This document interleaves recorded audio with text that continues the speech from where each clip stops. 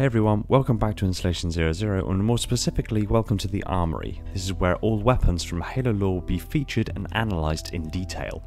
In this episode, we look at the M6C Magnum. Let's begin.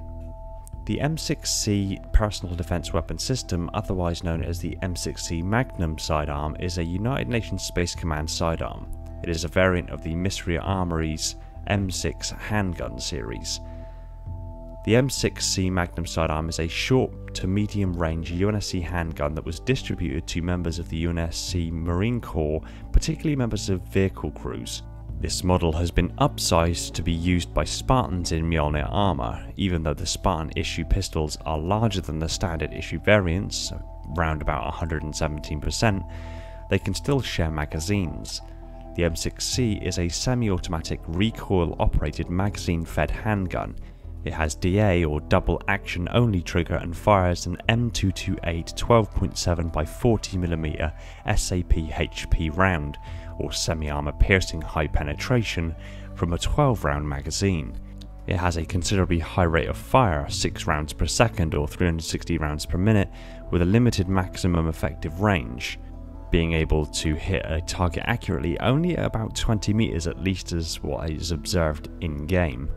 The M6C is considered to be the weaker of the currently usable M6 series models in that it has a reduced accuracy, a shorter effective range, and a lower efficiency rate against shielded, armoured and soft targets. Its length measures 22.8 cm or 8 inches in length, although the upsized variant is 26.7 cm or 10.5 inches in length. The standard variant is 1.8 kilograms or about 4 pounds, and the upsized variant is 2.7 kilograms or 6 pounds. The M6C uses the short recoil principle. Because it is semi-automatic, the gun will cock itself after every shot due to the recoil and will continue to do so until the magazine is empty. The recoil comes from the gases of the rounds fired. These gases force the slide located on the top of the gun backward. The slide goes all the way to the rear, absorbing the force of the gases and bringing the spent casing with it via the extractor. Once the ejector port is completely opened, the ejector throws the spent casing out of the weapon. Of course, before the first round can be fired, the round must be chambered, and this is done first by inserting a magazine with the ammunition into the grip of the weapon, and second by pulling the slide back completely and letting it launch forward, chambering a round on the way. When the round is chambered, the extractor goes over the rim of the cartridge casing, allowing for a positive extraction upon firing. There is a small red rectangular box on the flat back of the slide that protrudes slightly when the weapon is cocked. Once this is done, the safety, located at the back of the slide on both sides, must be switched off or the weapon will not fire. Once all of the rounds have been spent, the slide catch, a rectangular lever located above the trigger, is forced upward and catches the slide by a little notch. To reload, the empty magazine must be removed. This is done so by using the magazine release button, which is located on the grip. Once the empty mag is out, a fresh one can be inserted. Once the fresh mag is inserted, the slide catch is pressed downward and the slide chambers around.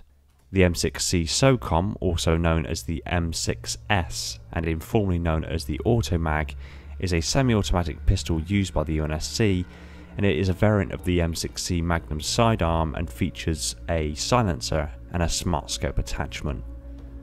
The M6C Magnum uses a 12.7 by 40mm or 50 caliber semi-armor piercing high penetration round. These rounds have a jacket of copper or nickel, which encloses a more frangible metal projectile that will deform shortly after penetration.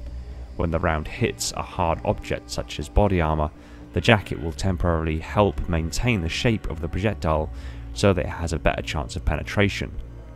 A second impact against bone or solid muscle mass inside the target's body is usually enough to complete the jacket's rupture, at which point the projectile mushrooms and fragments into smaller pieces, causing a large number of wound channels and maximizing damage.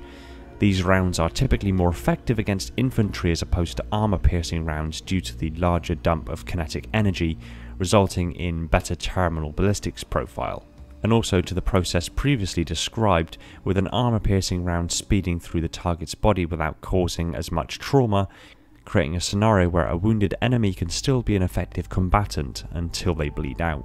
Ammunition packets for the M6C Magnum are labelled in the same blue colour as all other M6 sidearm ammunition packs. However, each ammunition pack has a different shade and text to denote the type of ammunition used. The M6C is defensive sidearm, allowing for successful engagement at close range. The M6C's Magnum's 12.7mm ammunition does a considerable amount of damage against flesh-based infantry.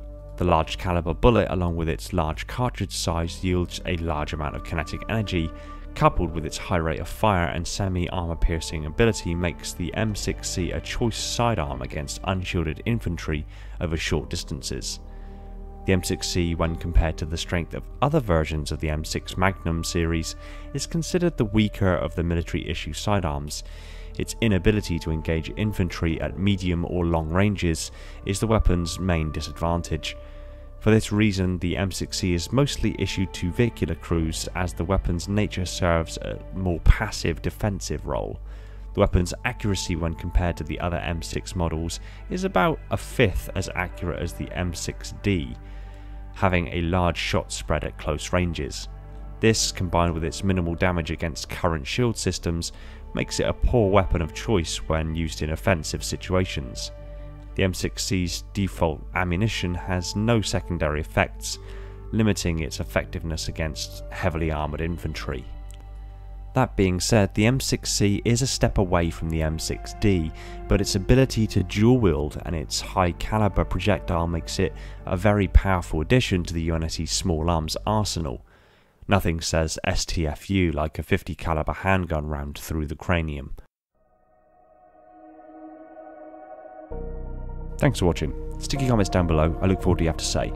I want to give a quick shout out to my patrons, so Tenchi, the Silent Cartographer, Brian, Sebastian, Red Sea, Darian and Neek, the holders of the mantle, Ty, Black Biscuit, J Rabbit, Austin, Kaiser, Silux, Reclaimer 216, The Revanche, Wolf Slim and Andre, my Reclaimers, Zach, Deep Cover, Verbal Statue, Spesico, Spartan A498, Guppy, Josh, Mickey, Bastian, Molchar, Slithery Tube Dude, Nightrise, Sierra G059 and Alfarius, my Metarchs, and all the other patrons that have jumped aboard to support the channel.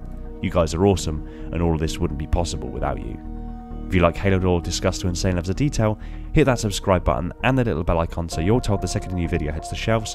Be sure to support us on all major social media channels, including Discord, and if you really love the channel, consider heading over to Patreon and supporting the channel over there. It would mean the world to me and would free up more of my time for me to put into this content and other Halo-related goodness.